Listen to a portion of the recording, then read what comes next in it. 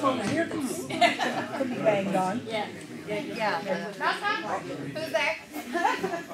Over there! Like if they noise on this, I would. Styrofoam, it's kind of lacking. Well, I'd like to thank everybody for coming.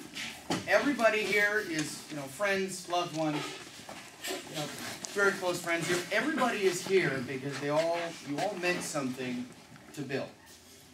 He was quite a larger-than-life individual in many ways. And we're here because Chris and I started a project for him that he unfortunately never saw finished. Most of you know that he suffered from a few different health problems and mobility issues and could not drive many of the other of his favorites in the shop anymore. And he'd made a mention to me at one of the few car shows in the last 2 or 3 years where he actually enjoyed going and wanted to go and actually drugged me there, which was quite the opposite most times, that he wished that he had a Model T that he could drive. And I went to Chris after he was out walking around with Karen putting out flyers, as he did at every car show. Why don't we build your dad a Model T?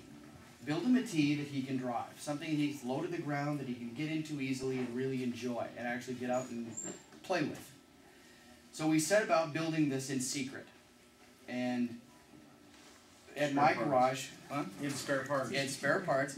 Almost every part on this car was found in this building. The frame, the engine was taken from Chris's car. The frame has been leaning up in the back corner of the shop for nearly 35 years. Oh my gosh. Axles, wheels. The wheels were hanging on the wall, and Chris and I had to come up with another set of wheels to pull them down to replace them so Bill wouldn't notice. Because it was really remarkable as to how quickly, even if you moved a screwdriver, he would notice. He may be oblivious to other things, but man, he would notice that. So we had to replace the wheels on the wall so he wouldn't notice and he wouldn't get caught.